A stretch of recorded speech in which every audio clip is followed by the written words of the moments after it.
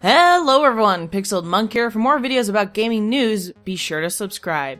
The first major patch for Fallout 4 arrives to PC and PS4 and will be coming to Xbox One soon.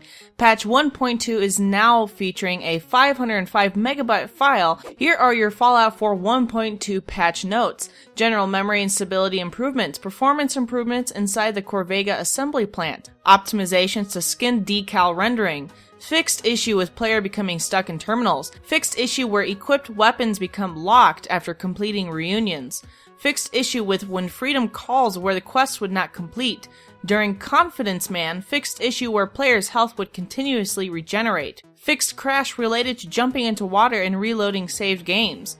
Number pad keys can now be used for remapping, PC only. Remapping Activate now works on Quick Container, PC only. Bethesda did state in a tweet that Fallout 4's 1.2 update for PS4 is available today, Xbox update expected later this week. Let me know your opinions, thanks for watching, and make sure you subscribe, like, and share this video to Facebook and Twitter. See you next time.